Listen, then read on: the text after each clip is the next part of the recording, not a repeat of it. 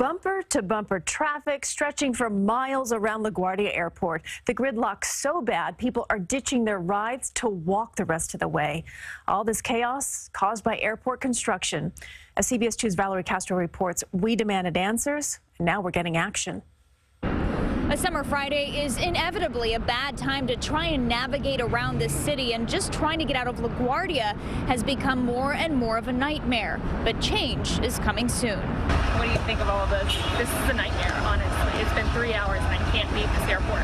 I've done a bunch of business trips and this is the worst so far. Many people fly into LaGuardia and many wind up staying much longer than they'd ever hoped. Construction has created a chaotic conundrum that seems to only get worse. The rideshare pickup area at Terminals C and D, a sea of black cars, several traffic lanes, and lots of weary travelers. It's been a long day. I'm really tired. I want to go home. Adding to the stress, alleged illegal activity has flourished in the form of ride hustlers, many not properly licensed, preying on desperate passengers. I got a black car, it's 95 plus total.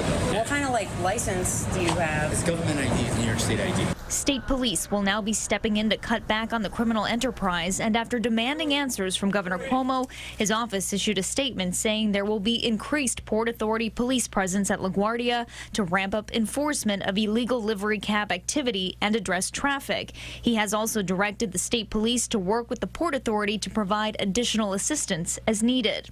The way of the future could look something like the Terminal B parking garage that has been adapted as a rideshare pickup location.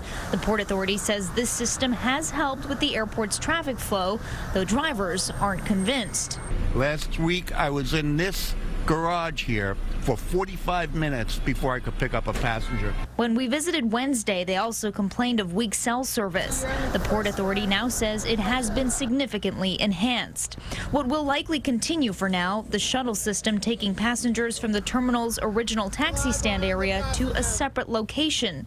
The signs inside the terminal warn passengers what lays ahead. And while the governor has promised some improvements, just a reminder that construction isn't slated to be finished until 2021. From just outside LaGuardia, Valerie Castro, CBS 2 News.